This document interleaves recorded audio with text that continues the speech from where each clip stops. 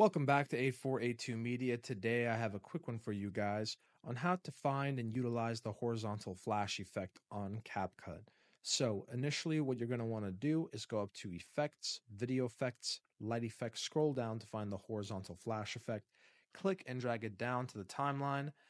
And something that I should mention is that this is a Pro effect, so you won't be able to export it unless you have CapCut Pro.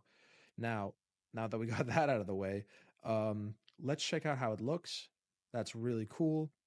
With the effect being selected, we're going to go up to the special effects tab and we can mess with the filter of the effect, the strength, glow, range, size, speed, and texture, and also add keyframes. We have a video on keyframes as well. So let's take a look at it. And there you have it, the horizontal flash effect. Guys, if this video was helpful in any way, please leave a like down below. If you have any questions, comment down below. Again, thanks for watching and have a great day.